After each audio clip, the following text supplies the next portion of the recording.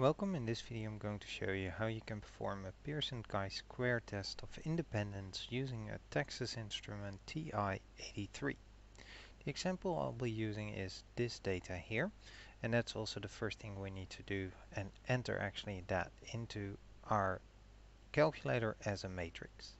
So click on the button up here that says matrix, then move twice to get to edit and choose where you want to store it. I'll be using the default first one.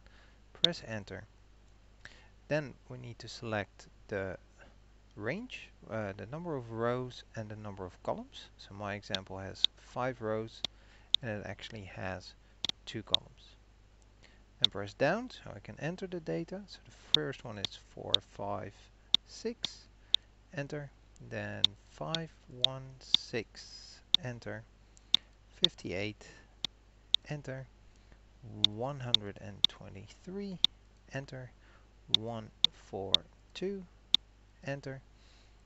172, enter. 29, enter. 50, enter. 188, enter. And 207, enter. Alright, so all the data is in. That is the same as in these instructions, and then we can actually already perform the test. What you need to do is you want to go to Stat, and you might have to click on it twice just in case.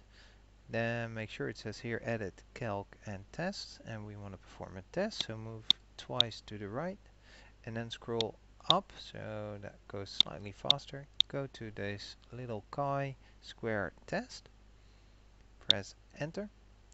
Now the observed one is the A matrix, so that's okay. The expected will be put in B because that one is blank, and then go down and we actually want to calculate it, so enter. And there's the chi-square test results. The chi-square value is 16.99 rounded, the p-value is 0.0019, and it has 4 degrees of freedom.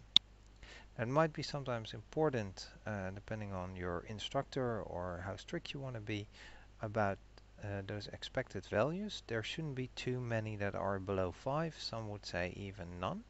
So we can check that by going to the matrix, twice to the side to get to the edit, and my expected values were stored in a B, so I'll select that one, and then press enter. And here I can see the expected values.